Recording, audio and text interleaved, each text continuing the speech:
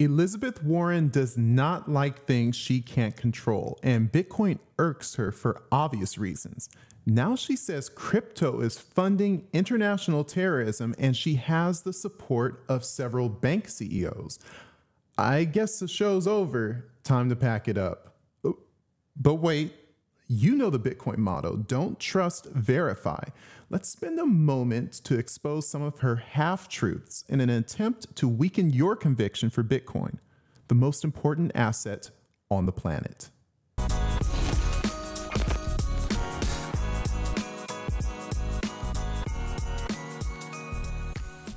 Merry Christmas and happy holidays. It's Sir Ulrich and surprise, surprise, the Honorable Senator Elizabeth Warren is awake and has chosen violence.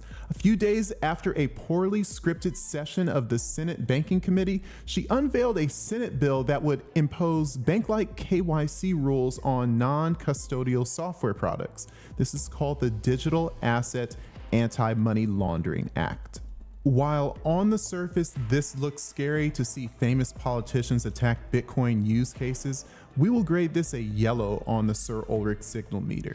Senator Warren is notorious for not doing comprehensive homework on the topics she injects herself into. And her narratives often come with an uncomfortable amount of political theater. Here is a prime example in the following clip. So I'd like to go down the line here. Maybe I can start with you, Mr. Shar. Do you think that crypto companies facilitating financial transactions should have to follow the same anti-money laundering rules that your bank has to follow? Absolutely, Senator. Okay, I like absolutely. Let's go on down the line. Mr. Moynihan? Absolutely. Okay. Absolutely, All positively, right. certainly. Unanimous, absolutely. Absolutely. Absolutely. Absolutely. Absolutely. All right, it's the word of the day. You know, we've got a way to do this. So I heard that Vince McMahon called DC and asked for the return of his kidnapped scriptwriter. It actually pains me to watch this act, but I do it for you, the viewer. It's Christmas after all. This bill features a wider range of irrational constraints that would do the following. Extend the Bank Secrecy Act responsibilities, including KYC requirements to wallet providers, miners, and validators. Require money service businesses to verify customer and counterparty identities.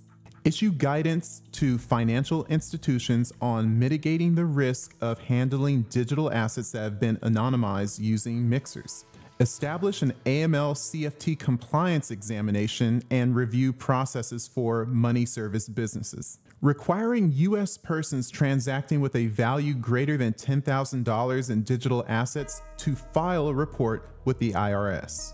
Digital asset ATM owners and administrators regularly submit and update the physical addresses of the kiosks they own. What an interesting summary of safety for the American people. Where do I quickly go to sign up for this dystopia? In this game of Monopoly, you go straight to hell. Do not pass go and do not collect $200 of expiring digital vouchers. You can work for those when you get out. Doesn't this sound like the future you always wanted? Now, on Warren's website, after the summary of her bill proposal is a list of the many times positioning herself as a figure of importance within the digital asset industry. 30 distinct times in 30 months, she has used her platform to embarrass herself, her voter base, her state, and etch herself as an attempted political grifter on the wrong side of history. So what is the meaning of all of this at face value? Well, it's AML, aka anti-money laundering.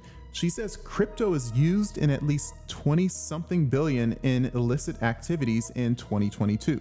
The most widely quoted figure for the extent of money laundered has been the IMF consensus range of 2 to 5% of global GDP from a 1998 publication, and to this day that ratio is still the standard estimation.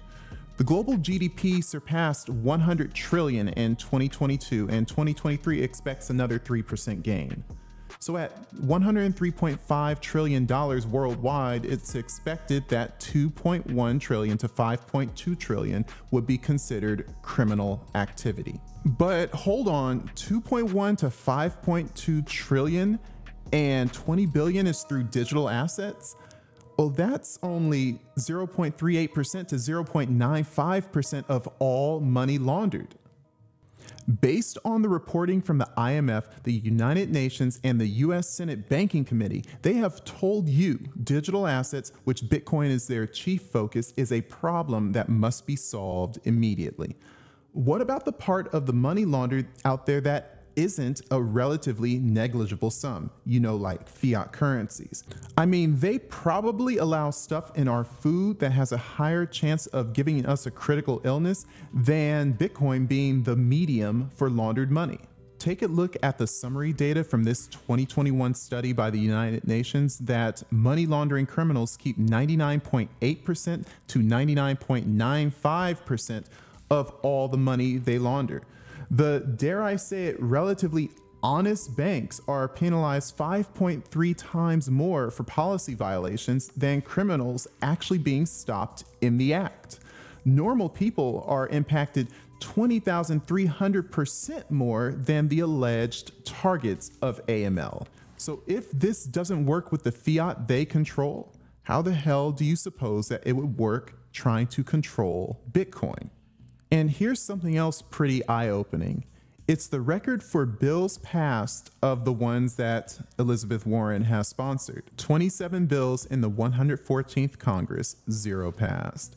80 bills in the 115th Congress, 0 passed. 98 bills in the 116th Congress, 0 passed. 103 bills in the 117th Congress, 0 passed. 36 bills in the 118th Congress, 0 passed. Now, could you imagine waking up every day knowing that you are this bad? This has to give Detroit Lions and Sacramento Kings fans some solace, but even they have turned around their success as of late. There is very little chance her bill will acquire the support it needs when you consider how much political and media support is going into Bitcoin ETFs and publicly traded miners. These institutions are pivoting to capture as much value from Bitcoin as possible. That means Swan isn't the only company where you'll hear nice things about Bitcoin. Fidelity, BlackRock, Van Eck. Do you really want to place your bet on a senator with an extremely poor record to drive consumer incentive away from these companies? Even if these companies' goals are short-term fiat gains, they have done enough research this cycle to know there's something special about Bitcoin. Look, in all seriousness, it's just not going away. And the question is not about can it be banned. Parker Lewis crushed that narrative. You should read his article, it's really good. The real question is, can she convince enough people to ban themselves from Bitcoin? Can she delay the common money saver from their destined adoption path? Can she get current Bitcoiners to stop buying or, heaven forbid, convert back to fiat? With every person she can freeze in a state of indecision, that's another person potentially locked in a future CBDC system of forever inflation, which she said, by the way, in March of 22 that she actually wants to take place. What that banks do wrong, if you think we could improve that in a digital world, the answer is sure you could. But in that case, let's do a central bank digital currency. Are you there? Oh, for a central bank digital currency? Yeah. Yes. I think it's time for... Praxeologically speaking, man must act. There is no inaction. So are you going to let this senator convince you to act in opposition to your financial liberty and equity? A strong argument could be made that anyone watching this video that has not spent at least 20 hours on their own studying Bitcoin is stealing from their very own future. What does our Culture Corner segment say about arming yourselves with knowledge? United States Second President John Adams said, "Liberty cannot be preserved without a general knowledge amongst the people who have a right and a desire to know." Moritz Wietersham, Swan Managing Director, said, "The state will not adopt Bitcoin for you. The longer you wait and procrastinate studying Bitcoin, the longer the state will steal from you through the hidden tax of inflation, aka money printing. While it's likely this senator will never see this recording, it's nice to ponder what one would say to her about this subject face to face if they could. I would likely say, Lizzie, can I call you Lizzie? I can? Okay, great. This Bitcoin thing is bigger than you or me or anyone out there. It will impact people in a more positive way than any company you can think of. And while it's easy to kick it when the price is down, you may want to watch out when it goes the other way. The people on the fence that remember you as the voice that claimed you can end Bitcoin will not only never forget your platform, but they will make it their own personal aim to let everyone know that you drive people away from prosperity. And in this instance, all marketing is definitely not good marketing. So you just may want to chill out on Bitcoin and let it do its own thing for your own sake. Tell Joe I said hi. Now, one thing you can say is that she does not let failure get the best of her. She tenaciously drowns out the haters and doubles down on the political cope efforts that have made for great meme content for all of Bitcoin social media. Even her letter to crypto companies demanding details on their employment of former defense and intelligence officials because the crypto lobby seems a bit out of tune with the general practices of Washington that allows industries to have outreach to the legislator. Where's her letter to Gary Gensler or Janet Yellen? You know, delayed ETFs, $1 million speaking engagements. Where's her demand for details of the defense industry revolving door? You know, as retired colonels are warmly invited to director level positions in the military industrial complex. I guess those don't matter. Why the discrepancy?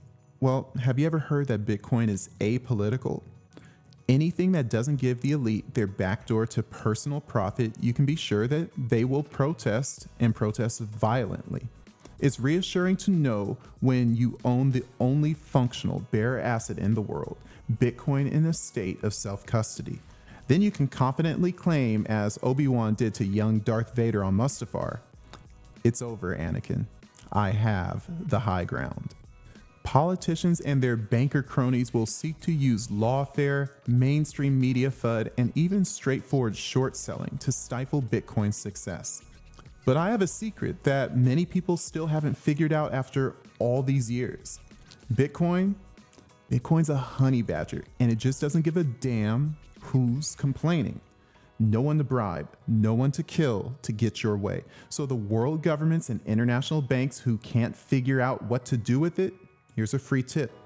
And you don't even need to invite me to the Met Gala. Run a node, stack sats, and please go create some value. You're welcome. Merry Christmas and happy holidays. I am Sir Ulrich, like my father before me. If you appreciate this video, make sure to like, share, and subscribe. And consider Swan for your Bitcoin stacking needs.